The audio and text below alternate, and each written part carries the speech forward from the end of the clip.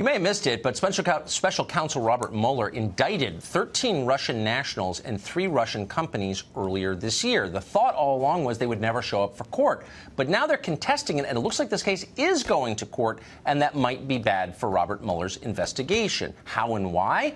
No one can answer those questions more succinctly than Joe DiGenova, who joins us now in studio. Why would it be bad for this to go to trial?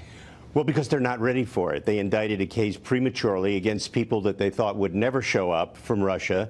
And then one of the Russian companies hired lawyers and sent them to court to say, we're here and we want to plead not guilty and we want a lot of discovery on your criminal case against us. And Mr. Mueller's people objected strenuously. They said, we're not ready for an arraignment, that they're not here properly. And the federal judge said to them, Mr. Mueller, you indicted this case.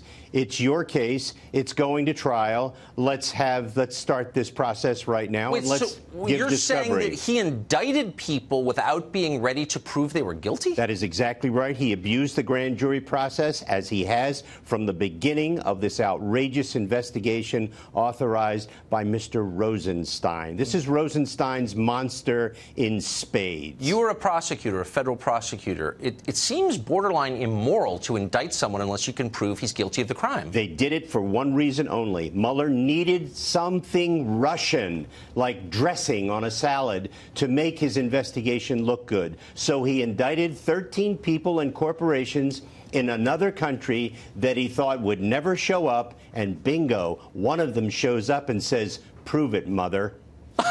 That's an unbelievable story. Imagine if he did that to Americans, like, I don't know, Flynn. He already has. Yeah, exactly. He's done it to Mr. Flynn.